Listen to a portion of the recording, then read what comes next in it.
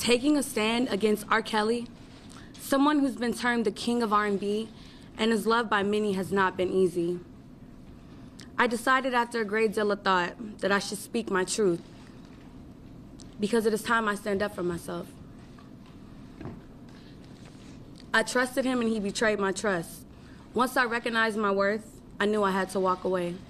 We have evidence that Mr. Kelly has engaged in efforts to intimidate and retaliate against Faith Rogers. We are here today to let Mr. Kelly know, in no uncertain terms, that he cannot and will not intimidate his alleged victims into keeping silent about their allegations.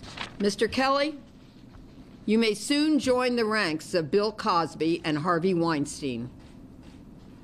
Just as they have been and are being held accountable for their actions, you also must be accountable. You can look forward to a legacy which will not be your music, but rather the pain and suffering that you inflicted on the many vulnerable teenagers and young women who claim they were victimized by you. What would you say to him if he's watching right now? Time's up.